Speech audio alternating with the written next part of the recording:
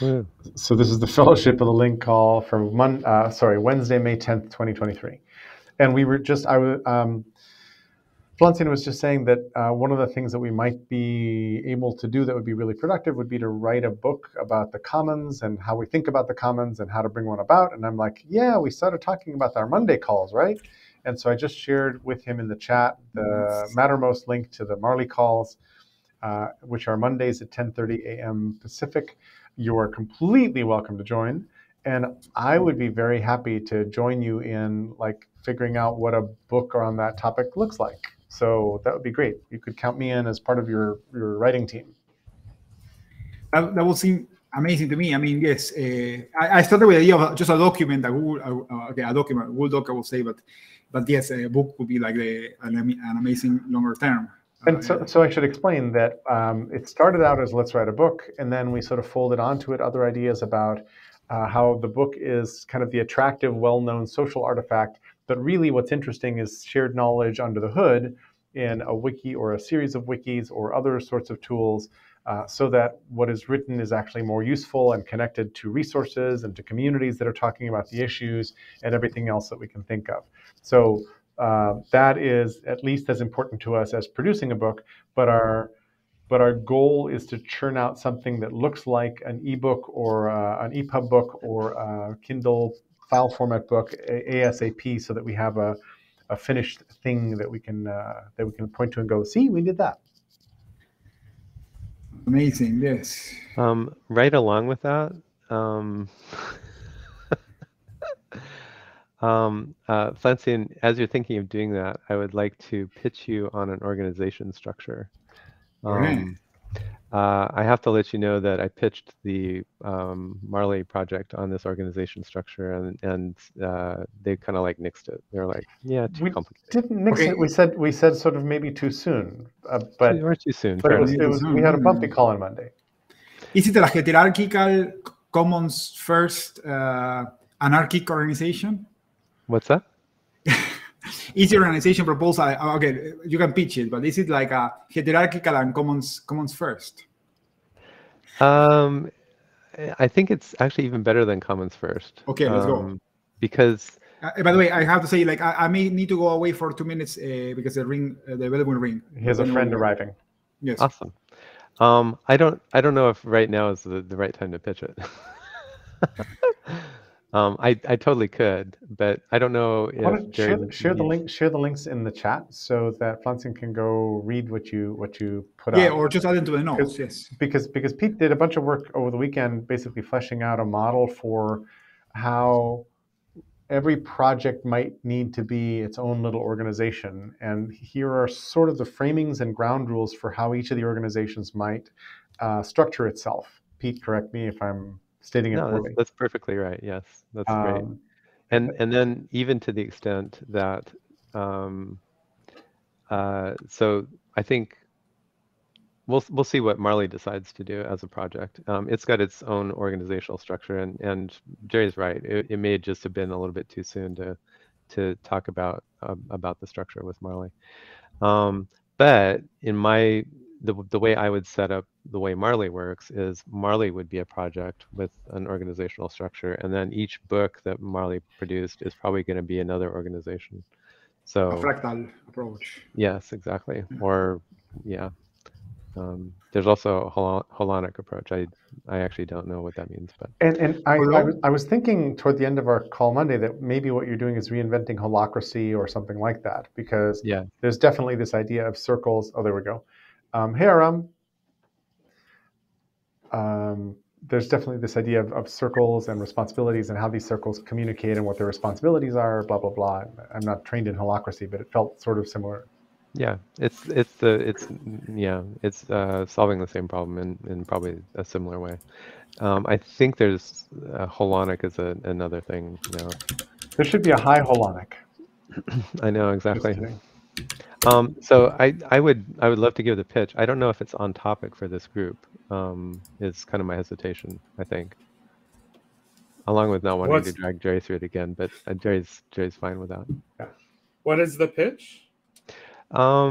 Organizational structure for small projects. Oh, yeah. Okay. Is this like the MetaGov folks? Yeah, except that it's probably smaller and rougher and more like agile or something. Yeah, Okay. it's MetaGov, Holacracy, yeah, yada yada yada. Um, so, uh, so how about if I pitch it? Um, uh, Sure. and it's something that I wrote down for a project that I want to start. It includes a lot of discussion actually with Jordan Sukut of Lionsberg and David Bovell of Map of the Future. So they're both working on templates for organizations in large ecosystems, cooperating organizations in large ecosystems, and they actually have more kinds of organizations, and they also have the idea of connecting it to legal structure like LLCs or corporations or partnerships or co-ops or all that kind of stuff, and in different places around the world. They've got a better sense than I do of which organizational or which legal structure maps. So I kind of start at how people are working together, and then they pick up on how you map that into legal space, including Lionsberg has a way to connect lots of things that are nonprofits but aren't legally nonprofits into legal nonprofits. I'm gonna wait for Flancian.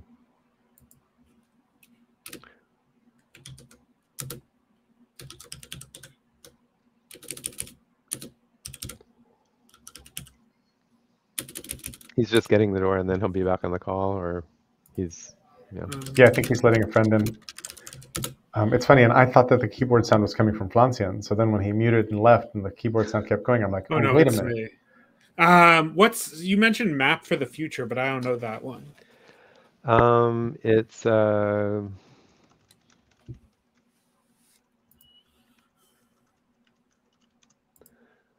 think that's the right link. Yes. They Oh, they interesting. have very little documented. They have a lot of work. David's got himself has got a lot of work, and then in connection with Map of the one of the sponsors of, or well, maybe sponsor of Map of the Future is Modi, organization called Modi, MOTI. So they've got a lot of work that you don't see on that website, but I think that's the best website they've got so far. There is actually also they have a massive wiki, but I think it's even more bare than the website, or about the same amount of bare. Hmm. This is So David Bovell? yeah. And then there's also Lionsberg. Lionsberg has a lot of this written down, but there's a lot to go through. I'm still waiting for Flancian, unless I should just go and repeat the stuff for Flancian. Hey, we could wait a little bit. I'm looking up some of the other ones.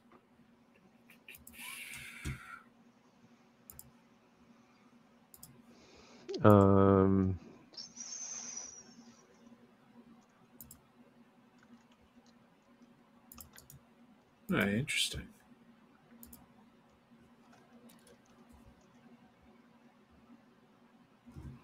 So is Lionsberg, out of curiosity while we're waiting, is Lionsberg like a group, a product? What is it? It's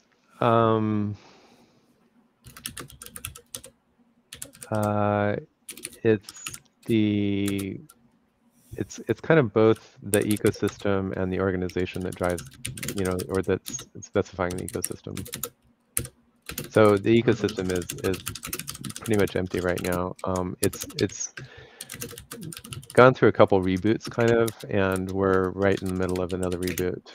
So literally like last week and this week, we're talking about the first 4 or 5 organizations starting up in an ecosystem.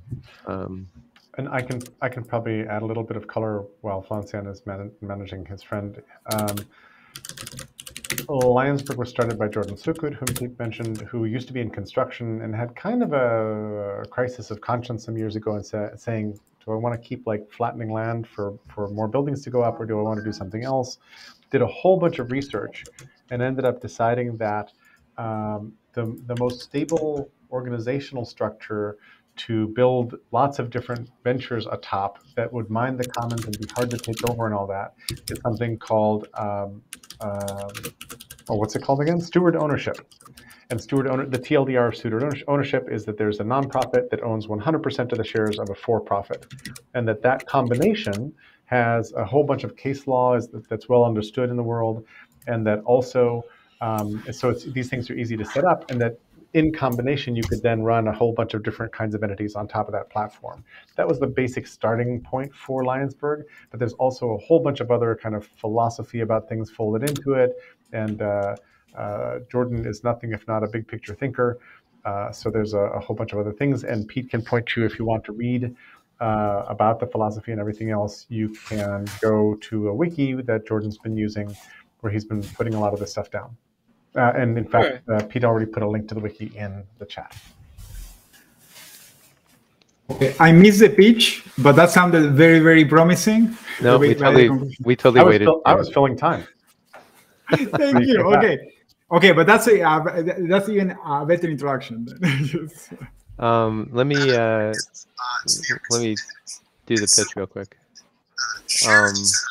Michael Grossman is here. What's that? Michael Grossman is here. And Michael, we're hearing some sound coming from your mic, Michael.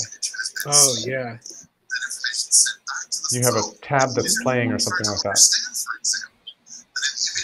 Yeah, I know you. There we go. So it's funny calling this a pitch and making a big deal out of it is kind of overweight. So this is something, knowing that David is working on stuff and knowing that Jordan is working on stuff and has more templates and things. What I did is I wrote down kind of the simplest thing that could work. So let me.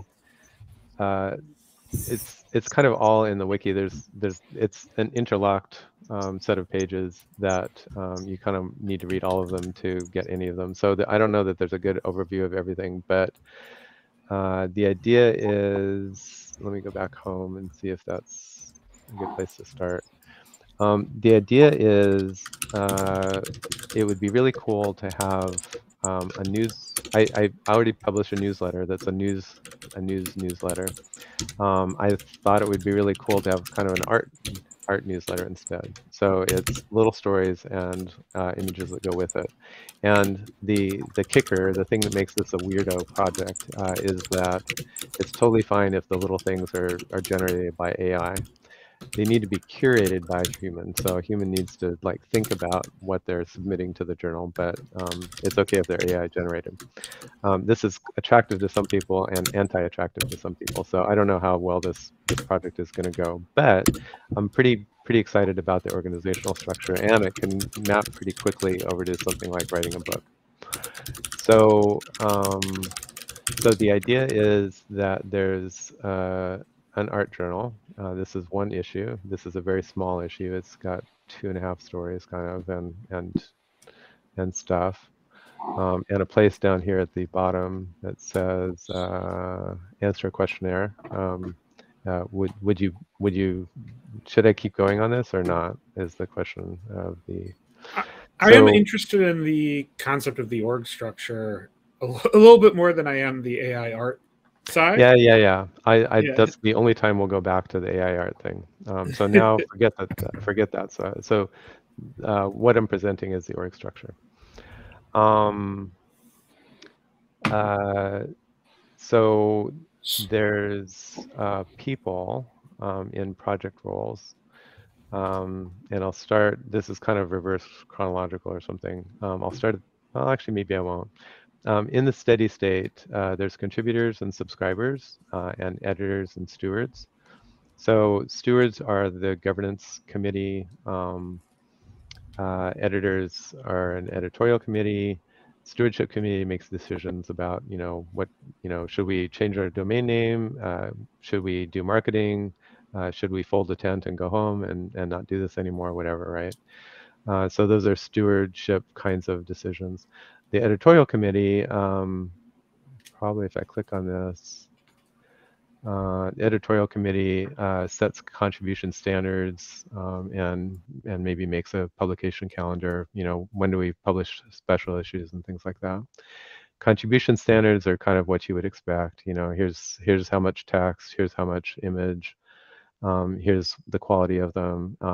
And I don't know if it quite says this here, but we're not going to publish it. Editorial committees, the yay or nay on whether or not this story goes into the next issue of the journal or which issue it does. So then contributors are the people who make the phrase. A story in this space includes both the image and the text. Subscribers are the people who provide or who pay for the journal. The way my existing journal works, you can be a subscriber and you can pay $0, or you can pay like $1, $2 a month, or $2 a month, or $20 a year. So this kind of works the same. A subscriber might be paying, they might be not paying. I chose to say that subscribers don't participate in governance. Contributors do participate in governance, as well as editors and stewards. And then I think it's maybe in here. Actually, it's in stories. So I did a weird thing. I said stories are what we build, what contributors build. I'm also going to call the in-game currency stories. So when you're working on the stewardship committee or the editorial committee, you actually track hours and then you convert them to stories, story denomination currency, at the rate of 2 stories per hour. Because the stories are really small and they're quick to produce with AI and stuff like that, you should be able to knock them out pretty quick. So if you're spending an hour in an editorial meeting, that's worth 2 stories. So then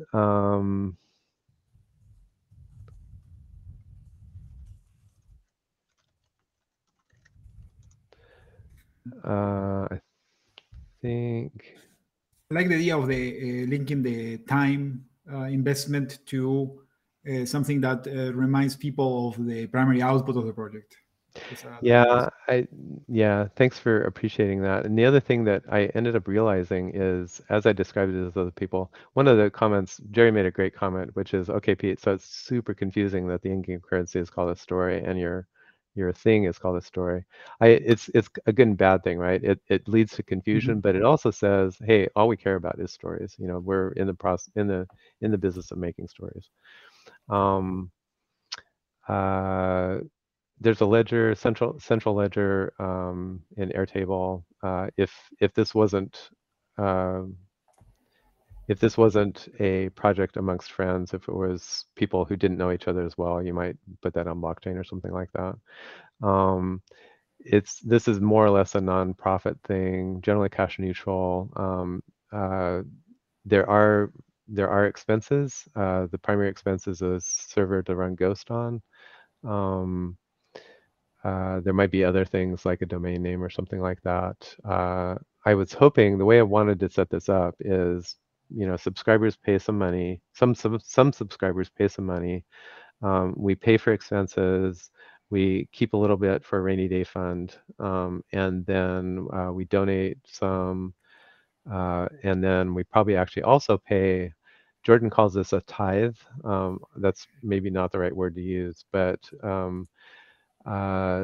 in the Lionsberg network, you get benefits from being a member of the network, including things like you would typically get from a PEO.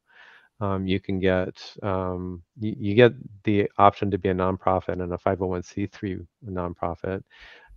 They handle like routing the funds to you. If you're a for-profit thing and you actually have employees, they'll handle HR and benefits and stuff like that. So as a Lionsburg nonprofit, there would be, I think, a voluntary but kind of assumed donation of some kind. Donation is maybe the wrong word. Payment is probably better. It contributes to ecosystem health and pays for services and things like that. I think 10% is probably like if you're getting them to take care of health insurance and HR, and that's probably actually an additional charge on top of kind of a network benefit fee. So then finally, if there's remaining profit, it gets paid to contributors, the people are actually working. So I actually like that a lot. I think I went through most of it. You can kind of, I didn't hit all the pages, and this isn't completely well organized for presenting like this, but you get the idea. Thank you. I can real quickly, David, when actually maybe an important part to hit is the proportional share is of profit sharing and governance. So if you're contributing stories or hours that get converted to stories, you get proportional votes in proportional shares in profit sharing and proportional votes in governance. And that's over time in the same way that slicing pie works or dynamic equity splits. So you keep track of everything that's ever been contributed to the project, and if the project has 100 stories contributed so far, 1,000 stories maybe is a better thing. If people have put in 1,000 stories and I add 5 stories, then I get 5 times 1,000 of the profit the next time profit gets distributed. I've got a 5 out of 1,000 vote in governance. So in the project roles, I have a role called founder. I'm the founder, and I award myself some certain founding things, like writing all this down. I paid myself 6 stories or something like that. There's kind of another thing which I said, I called it a founder contribution bonus. There's kind of an intangible set of things that a founder does, like telling people about this or listening to it or thinking about how this is all going to work or something like that. So I kind of wrapped that up and said it's a founder bonus. So and it's big right now. It's I own 20 shares or something like that, 20 stories. So the next person who puts in 1 story, I've got still a lot of say. But as soon as we've got 20 people who put in stories, or 2 people who put in 10 stories each, now I'm down to 50%. And by the time there's 1,000 stories, the founder part of it is very small. So those shares aren't equity. They're of governance and of profit, but they're not of equity.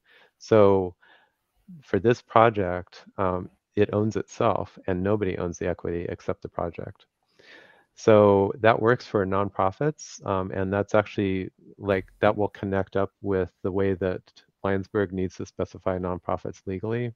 And the lawyer that they work with, the lawyer who's a core founder actually of Lionsburg, what he says is if that's fine for a nonprofit to own all of its assets and own itself. If it ever needs to get dissolved or something like that, it needs to whatever assets are there need to be given to another nonprofit that has the same kind of nonprofit charter, a compatible charter, or it needs to go to the state. So you can't set up a nonprofit, contribute a bunch of stuff, and then somebody walks away with all the assets at some point. It has to continue to be nonprofit forever, which is fine for this. I think a for-profit thing, I'm working on a similar model for a for-profit co-op of people doing consulting, and I think somebody's going to end up owning, I think the founders are going to end up owning equity, which kind of makes me nervous and stuff. So David Bovell, his model is slicing pie, dynamic equity splits of equity. I think he uses equity. Maybe he doesn't. He now that I think about it, I don't think he calls it equity. I think he's got fake equity. He calls it fucked up equity, actually. Fucked up shares. So maybe it's not real equity the way that, a legal thing would work. I've got a similar thing in mind. His organizations have a fiat balance internally, potentially a crypto balance if people are interested in crypto, a mutual credit balance. So as you do work for a company, you might be your different roles. If you're a graphic designer and you're just coming in to like help out with the website and then you leave, maybe you don't want governance shares and maybe you don't want profit shares. Maybe you actually mostly want fiat and or mutual credit. They might the project might say, we don't have a lot of fiat. How about if we pay you like a tenth of your normal rate in fiat because everybody's got to eat a little bit or buy espressos or whatever. But how about if we pay the rest of it in mutual credit? And then the web designer might accumulate enough mutual credit with that project or several projects to say, hey, I need a coder. Can I spend some of my mutual credit and get to help me build this web app I'm developing? I'll do the design, but I need to pay a coder, and can I pay you mostly in mutual credit? So I'm super excited about Lionsberg and Map of the Future, and a little bit frustrated because they don't have any of this written down in a way that made it make sense to me. So I wrote down my little model here, is where this came from.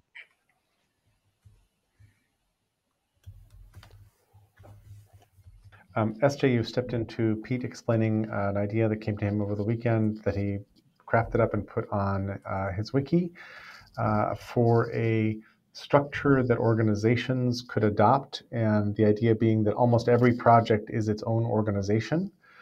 And he's kind of designing this in parallel with Jordan Sukut's Lionsberg organization and David Boville's multiple projects trying to do this kind of thing. It's a little bit sort of parallel to maybe holacracy or other forms of organization, but it also has an aspect of trying to manage distributed value creation and sharing and recognition, which is an important question, I think, in our sphere.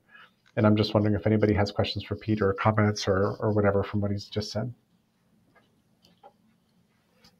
It's also a little bit parallel to DAOs, and David will actually call these DAOs sometimes, but DAO has this implication of mechanistic, rule-based distributions of stuff. Yes, holacracy. And also DAOs imply, I think, blockchain.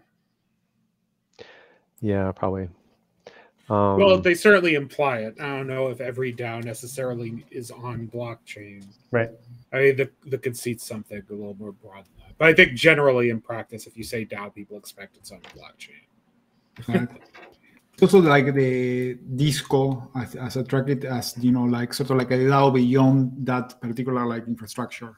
Yep. And with a cooperative, like focus. Yes. I mean, I guess I can start. Like I thought it was very interesting. Thank you, Peter. I guess just off the top of my head, I liked the idea of framing the cooperation on the project sort of like as a narrative, right? Like it's self-documented to some extent. The project contains documentation for governance. I understand being like a wiki or a repository that self-describes, at least as a bootstrap, mechanism for coordination sounds precisely like I think that's spot on essentially, and extensible and so on. So that was very nice. I mean, I think I'm on the fence on the focus on governance and roles. I guess my first question, and this is just like a basic question, but like, I mean, 5 roles, or I guess you have 6 roles.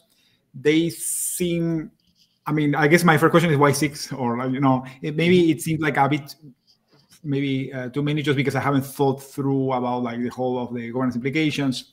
But like, I guess for like a minimum bootstrapping of coordination, I guess my personal traditional approach is no roles, or maybe like 2, right? Or like in the sense of like just let the community define the roles, or like have it like more like a more liquid definition of roles. But of course, like I guess this can complement this other approach, because like the same person could have many roles. So yeah, it's a good observation, and more or less a good chunk of the reaction from the Marley team.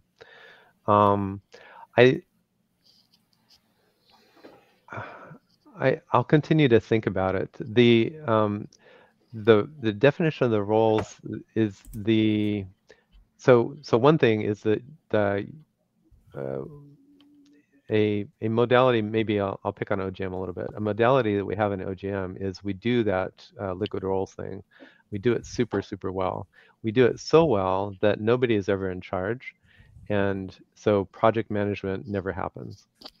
Or project management happens, but but it's because somebody's pushy or bossy enough to just make it happen.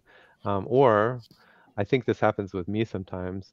Somebody starts doing project management and they're doing a fair amount of work of project management that does not get recognized and nobody cares about it. And it's, I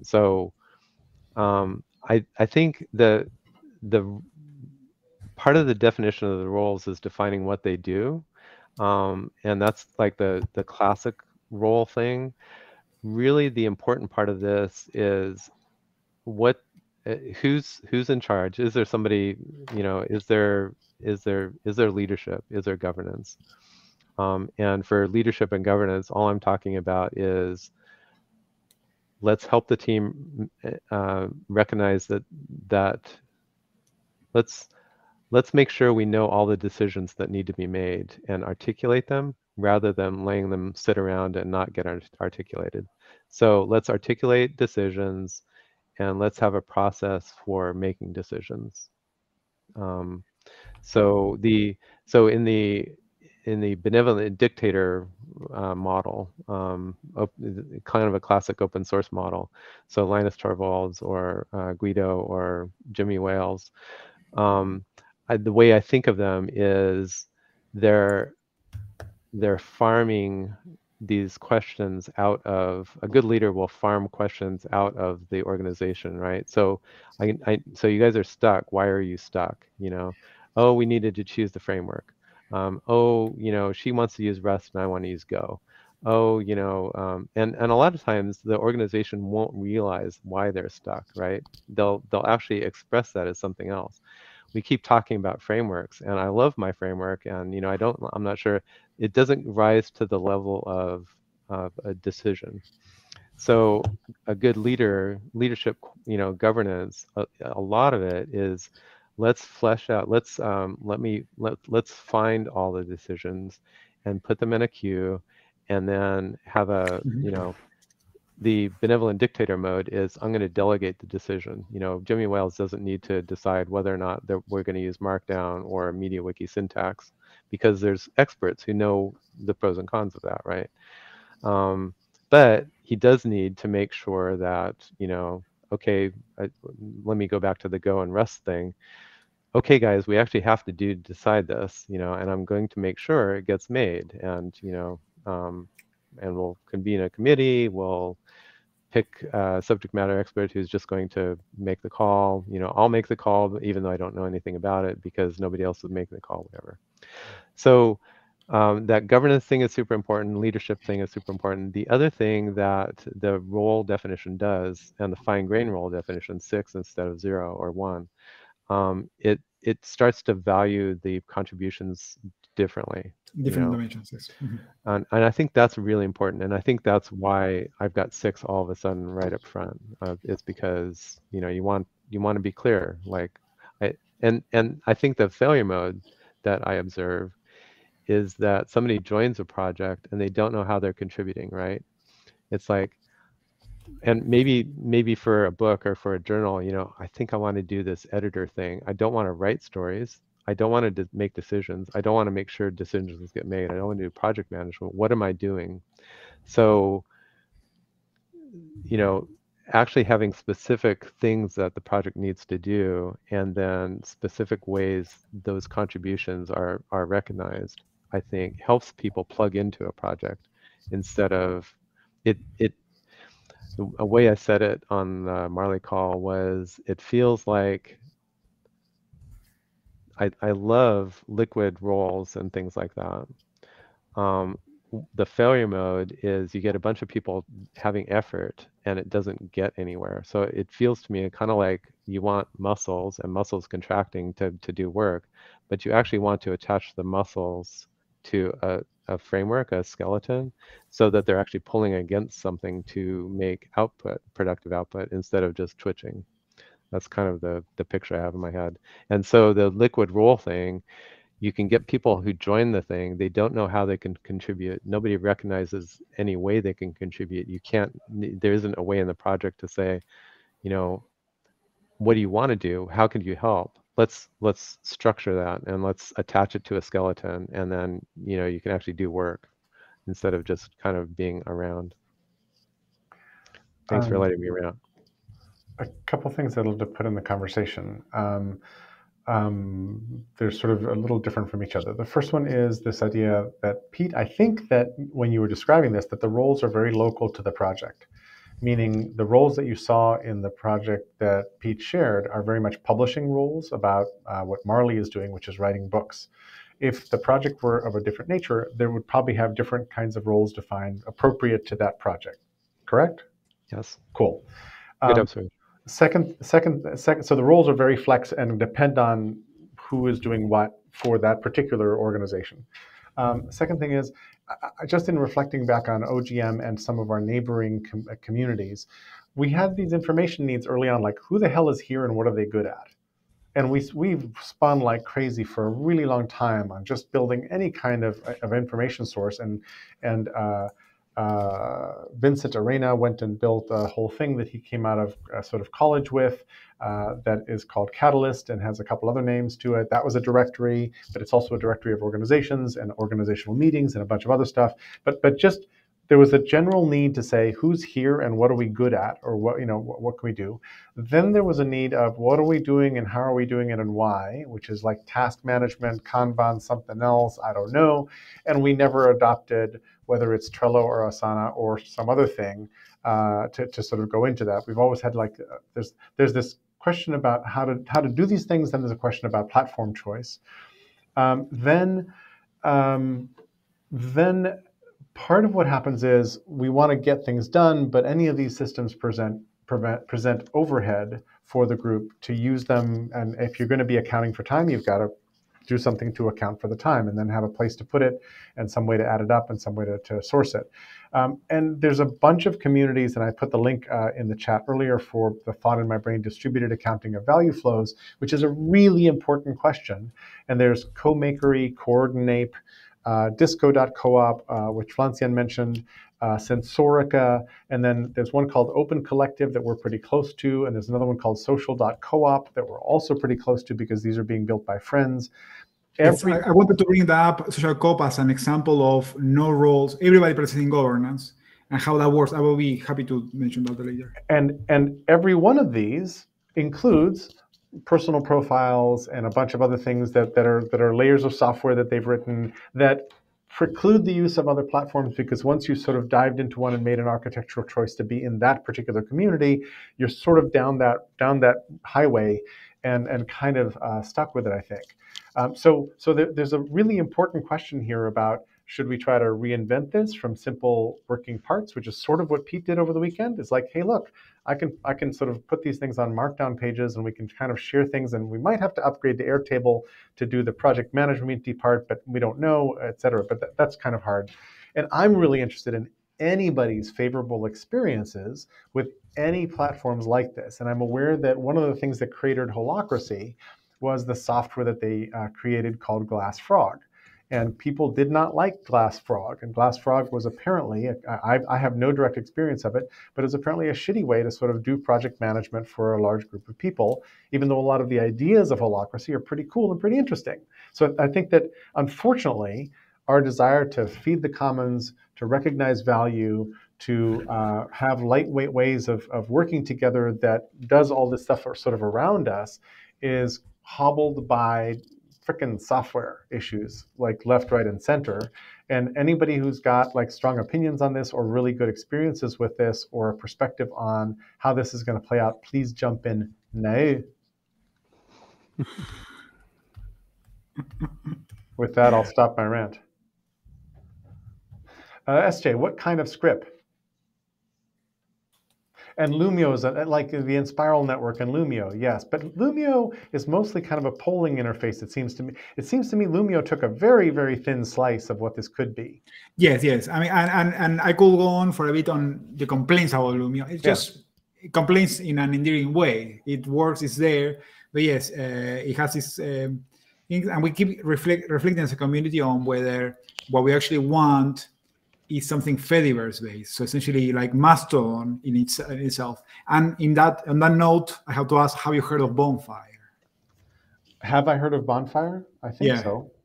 Yeah, so Bonfire is one of the most promising like new players or something in this space. Yeah. It's essentially Fediverse ActivityPub based instance with it is explicitly also a platform for coordination and cooperation. And it's started by Marielle de Borgnol, who is the founder of FoTL Call, but has moved on. Yes, but I mean, I totally agree with I guess this is also what I tying back to like Peter's speech, if I may, like why I like the idea of starting with the narrative of the roles over the specific platform. And I do believe that text is the universal platform in this sense. So, like text in a repo, this is also why, the Agora is sort of like the same. It's like a repository which describes itself, right? And that seems like a very, for defining a commons and so on, or the project seems like I would, like as close as possible to universal base as we can get. But yes, I think we go back to some extent to the idea of like to which extent we need to do the due diligence of like charting the space, mapping it, like we have been doing with the tools for thought space, right? And to some extent, I guess this could be and I will shut up after mentioning the roles again. I like the idea of like the roles explicitly recognizing different tasks, different classes of tasks to make sure they are prioritized from the get-go. I guess going back to the social co-op example to close out, I guess I would personally maybe think that we can start and we have fewer concerns from adopting parties, like you mentioned, Peter, if we start with just the contributor role and we say these are the ways you can contribute. Because having that separate has a nice thing that it forces you to define a task list, and it says like they are all up for grabs, right? And you can still define the perceived value of every completed task and so on, without maybe like introducing this thing which may remind some people of like a class hierarchy or something. Other thoughts? Are we barking up the wrong tree? Is this urgent but broken? All thoughts welcome. And has anybody had a good experience on any of these systems or others that we're missing on the list? What is the primary goal of the systems? The system is, in some sense, helping a group of people get things done and recognizing contributions. In case at some point there's cash in the system and you need to distribute it, or in case you want to have credits on the works as they come out and have a ready list of who did what where, or something like that. Pete, if you want to add reasons, please do. A big part of it is I see lots of projects that don't have enough. I don't know if this metaphor makes sense for folks, but it makes sense to me. They don't have enough skeleton. They don't have enough framework to pull against to like let people contribute in different ways, and so people don't contribute. So the worst case is like I see this happening less, so that's good. But for decades, the way it works is it has worked. It's getting better. If I teleport myself back 5 or 10 years, it's like, I want to contribute time to this project. There's no way to do any kind of participatory distribution of, maybe profit or maybe governance or God forbid equity. So since since I want to work on this project, you can't pay me. There's no way to pay me because we don't have a commercial, you know, because I'm not an employee of you, you can't, there isn't a way to pay me. So I'm happy to donate my time, but then everybody has to donate their time because I don't want to be the only one donating time and everybody else is getting paid or something like that, right? This used to be a big conundrum 5, 10, 15 years ago. So you'd come together to do this project for good. Everybody would say, "Yep, I can donate 40 hours." The project would run, and then it's like, "Okay, can we do this longer?" It's like, "Well, I've got a day job, you know. Well, I could do this longer if I was getting $5 an hour, but since we can't figure out how to pay you $5 an hour, the whole thing dries up and goes away, right?" So that's kind of an over dramatization of it, but that's the problem that I see a lot of projects have. It's like, you know, another failure mode that still happens. It's like, oh my God, there's money involved. Money destroys everything. Let's not do that. This is a horrible project because it's a for-profit, and for-profit has what destroyed the world. It's like, yeah, come on, guys. You know, if we're writing a book or making a journal and we're getting a few dollars in, it adds up to maybe 50, 100, 200, $1,000 a month, and we distribute that to people who are contributing. I get that I get that we've like connected up to the fiat machine, and fiat corrupts absolutely, but maybe it doesn't. Maybe if we build enough layers and stuff, and that's what Lionsberg is working on, right? Lionsberg, when you hear the pitch from Jordan, he's like, he'll say there's billions of dollars that nonprofit dollars that want to go someplace. There's thousands or tens of thousands of little organizations that want to do good. All of those tens of thousands of organizations cannot hit the bar of being a 501c3 to legally accept money from those, So what do we do? Tell, you know, tell the money people, no, don't give us any money because we can't figure out how to take it. And for the people doing good, it's like, I'm sorry, if you were making $1 million, if you were doing, if you needed $1 million, then we could set up the legal structures to do the blah, blah, blah. It's like, that doesn't help anybody. So Lionsberg has developed an interface layer where they can front the effort and the money to do the legal stuff. And then they can also hook up to tiny little, things as big as this journal, where it's 3 or 4 people working together. So I guess the interesting thing about it is, right, I see this problem too, the idea that there are small projects that could use funding. I'm wondering, like, the setup that you have has assembled pieces that I understand are mostly from Lionsberg, but is that, like, are all those pieces required? What, like, you said that one of the things you mentioned was, like, it had to go public or go to the nonprofit or go to the state. But I like, what is the state in this case? Does the state mean Lionsberg? Like, what exactly? Like, let's say we wanted to follow a model, but not necessarily have the same structure you do. Is that possible? Yeah, definitely. Pieces? Yeah. What I mean by state, by the way, it's because I'm sitting in the U.S. What I mean is the U.S. state.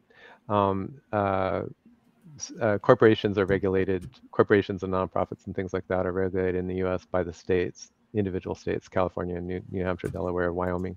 So in the event that your nonprofit, you've got a nonprofit charter from California. In the event that your nonprofit goes bust, California doesn't want to see the $1,000 of value or $10,000 of value or $1 million worth of value go to somebody's pocket. It needs to go to another nonprofit, similar, or it goes to California. California will end up owning it. Okay, a sheet is the technical term, which I always think sounds weird, but that's very interesting. So, like, what does California just own a whole bunch of nonprofit organizations that just sit like in perpetuity? That's a failure mode. The success mode is it gets assigned to another nonprofit. I think it's very, very real. That's the fallback mechanism. I don't know how much it happens. So another way that we've been getting around this is like open source projects don't have assets really, kind of. They don't have assets because they've donated everything to the public good already, right? All the code is copyright, MIT license or whatever. So they don't end up with this chunk of assets that has to be distributed some way. There's still a problem of who owns the copyright. So that's a tricky bit, and that's why you have things like Linux Foundation or Mozilla Foundation or something like that, because then, you don't have to worry that a bad guy has owning it, or a dead person is owning it, or whatever. I like the fact that you're using it to leverage things and kind of lift things up off the ground. And it's particularly useful in cases of diversity where marginalized people who can't afford to become involved never will, because they need some income to do that. The one thing I would worry about is on the polar opposite side of runaway success. Someone sooner or later is going to figure out what your payment model is and game it. And then you're stuck with problems with like Gresham's law, where you have the bad money driving out the good. Someone will figure out how to game your system, take over control of the thing, and vote it away to themselves. And this has been happening a lot in actual capitalism, where robber barons are going in and buying up newspapers, selling off all the assets, pocketing the money. Or in the case of like Sears, the CEO comes in, creates a real estate trust, puts all the real estate in it, which he owns and controls, and then Sears itself as a company goes bankrupt while he's left with the real estate assets, which is, so screwy things like that are happening. And in extreme success, you may have to worry about those. And I don't know what those look like, because right now you're just looking to get the thing off the ground. Yep. But off in the future, you'll have to worry about those things. Yeah, great observation. Good examples, Chris. Just in the wishful thinking vein, it would be lovely to have a platform that was modular the way Unix is modular. And I don't know if that means Fediverse or Indieverse or whatever, or IndieWeb or whatever, but something modular so that you could sort of click and place different things that you wanted to use. It would be lovely if you could sort of pick from menu items and say, oh, I've got a new project. Okay, this project is going to be under the Generative Commons Agreement. I'm going to want the benevolent dictatorship role model. I'm going to want to enable paying people for their time if they sign up to do that. And other people may just join the project because they love it and just want to be there, at the periphery, and they have a choice coming in. And the interface will sort of just fold that in as you wish. And then a couple other layers of what this might be with some IP terminology and other kinds of things kind of taken for granted, but available in depth by reference. Like, oh, here's what this body of agreement kind of means in terms of the specifics as you went through it. And that would be lovely, because then anytime you spun something up, the effort involved in making those choices and making them explicit and offering them up to people would be really pretty low. It'd be a tiny lift. And if your actions during the day made it really simple to say, these hours go here, these hours go there, then the allocation of your participation in across multiple projects would be simple to trace, et cetera, without then going to a timekeeping platform and trying to bridge it over to some other platform and trying to, it's like the moment once you pick 3 tools, you're kind of baked for whatever else, and you've locked in whatever features and value you might get for a long time. And if, like Lumio, they don't just richly add stuff and make it better over time, you're going to get bored of doing like pie chart polls over and over again. It's not going to actually function as a civic democracy platform, which it coulda, shoulda, mighta, wanted to have been. Yes, which I guess it ends up being, in my mind, another appeal for the commons and the federation, or the Fediverse.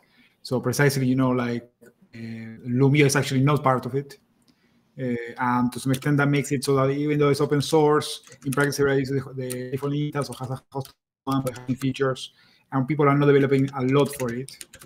So yeah, I guess this to me says that the designated coordination platform should be either very basic and like almost to the point of trivial, like what Peter started with, I think like like the repository with descriptions, or like something that includes federation.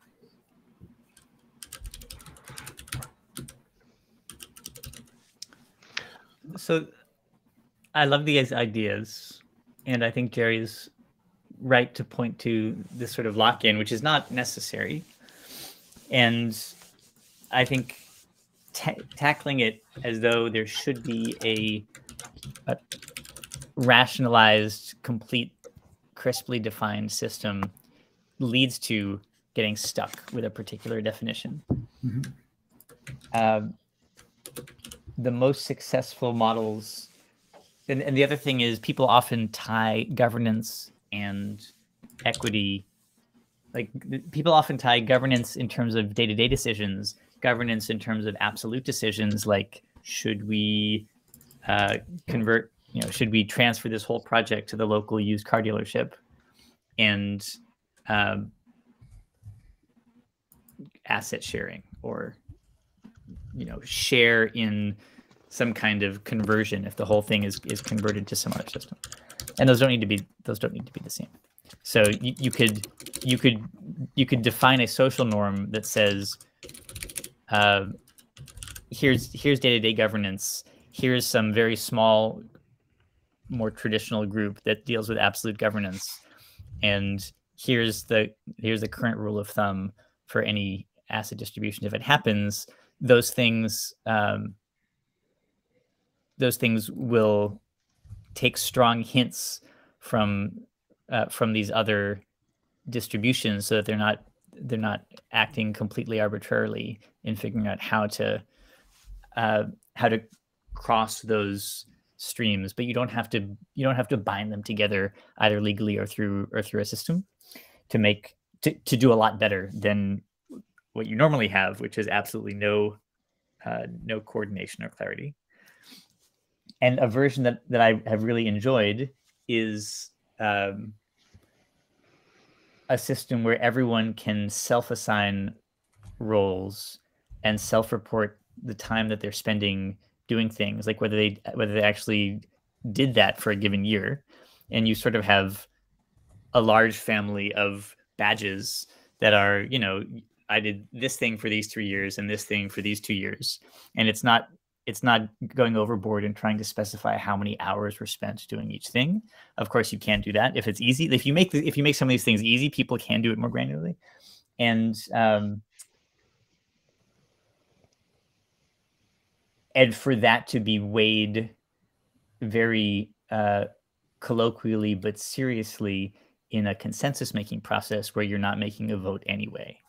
So the process of, yeah.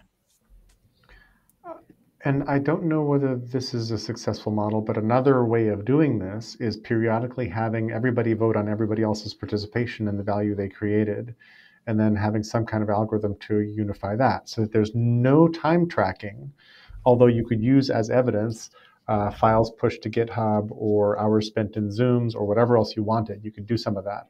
But everybody could sort of say, well, like the most value for this project was created by these two people, and that could factor in alongside